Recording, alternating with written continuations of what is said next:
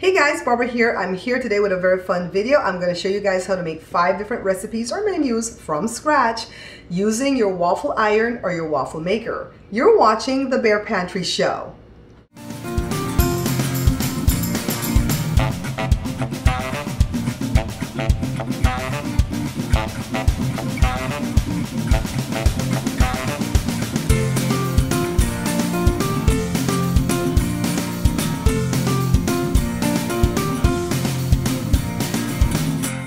For the first 2 recipes, I'm going to show you guys how to make an omelet and some hash browns. I've washed and peeled 2 large potatoes, and I'm just using the large side of the cheese grater to get this all shredded. Now let me go ahead and squeeze all the liquid or the water out of the potatoes. And then to this, I'm going to add a tablespoon of egg whites and a tablespoon of milk. And I'm using egg whites from an egg, not from a box, okay? So here we go. Just let me go ahead and get this stirred in. And then a dash of salt, or you can add the salt after it's cooked, all right? So what I do is spoon a tablespoon of melted butter into each pocket of the waffle iron on the bottom part, and then just brush the butter onto the top part, okay? Now this is the type of waffle iron that you flip over so you can know when it's done. It'll say ready. We're not gonna flip the potatoes, okay, because they're too thick. We're just gonna close the lid, set a timer for 15 minutes. 15 minutes later, this is what we have. Crispy and beautiful.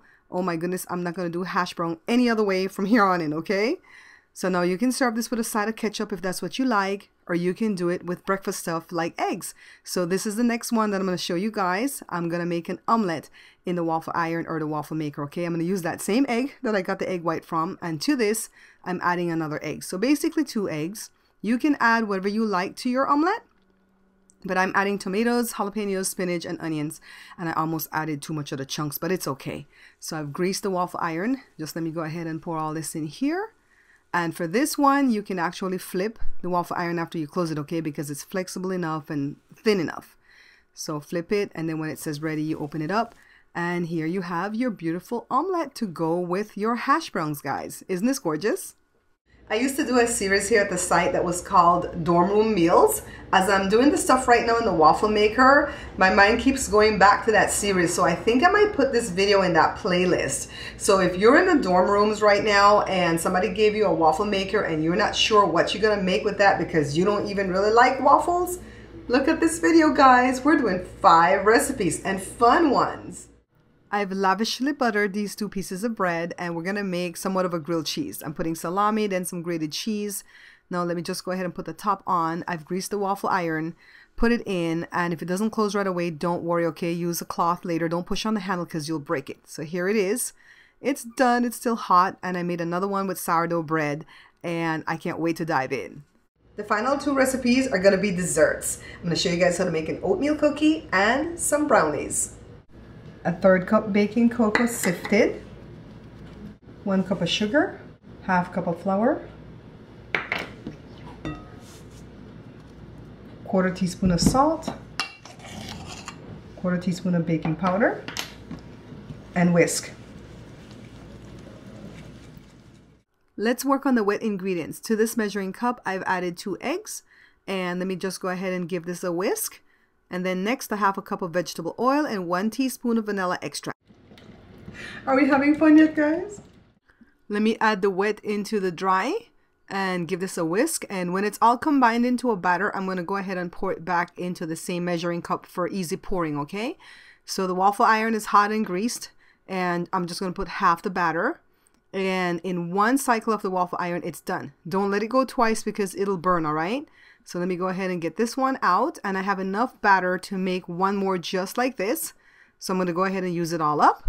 And you can eat the waffle brownies plain or a la mode like this, okay? Beautiful. Now let me work on a healthy cookie for you guys. This is paleo or wheat belly. I'm going to start off with 1 ripe banana. To this, just let me go ahead and add an egg and just kind of give this a stir with a fork here. And I'm having a lot of fun today. It's a lot of work to do all 5 recipes in one day, but I'm having fun. 2 tablespoons of sugar. You can add less sugar if you'd like. 2 tablespoons of raisin and only 1 cup of oats. And it's the instant stuff, okay? It's not the one with the big flakes. A teaspoon of cinnamon. Give this a stir. And the waffle iron is greased and heated. And you could put it in globs or you can spread it out like a waffle. But this is what I want to do today is spread it like a waffle. And then in one cycle of the waffle iron, it's going to be done. Get it out because your raisins are going to burn. And this is so awesome. This is like the best one of all the recipes that I like so far, all right? So take a look at them again. The hash browns, the omelet, the brownies, the cookie, and of course, the grilled cheese sandwich. I'm sure that you guys have seen a lot of these type of videos all over the internet. So when I decided to make my own, I was going to do it as a review of the waffle iron or the waffle maker. And then I realized that pretty much, even though this equipment comes from different manufacturers and some of them are shaped differently, they're pretty much the same. They're non-stick. They cook things or heat things up, and so that's when I decided I wanted to work on the recipes more, because I've seen a lot of hash brown recipes around in the waffle maker, but they're still kind of limp. So I wanted my hash browns to hold together, and I wanted them to be really, really crunchy. So I had to work on the recipes, and of course I'm not going to open brownies from a box. You know me over here. I try to do everything from scratch as much as I can. So I hope you guys had fun with this. I hope it's stuff that you can try in the future. You don't have to go dirty a whole bunch of stuff to just get up and make a quick dessert like the brownies or the cookies. And of course, I really like the omelets. Joe doesn't really like the omelets in it. He doesn't like the shape of it and stuff, but I love it. And I do it sometimes when he's not eating any eggs for breakfast. I'll just make that for myself and I'm good to go. In the future, we'll revisit this type of video and make some more fun stuff, okay? I want to thank you guys so much for watching the show. If you like this video, hit the thumbs up for me. Please share it because your shares have been helping the channel grow so much. I really appreciate it.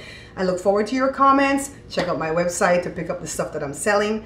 And I love you guys for all your love and support. Until I see you guys again, take care. Thank you so much for watching, liking, and subscribing.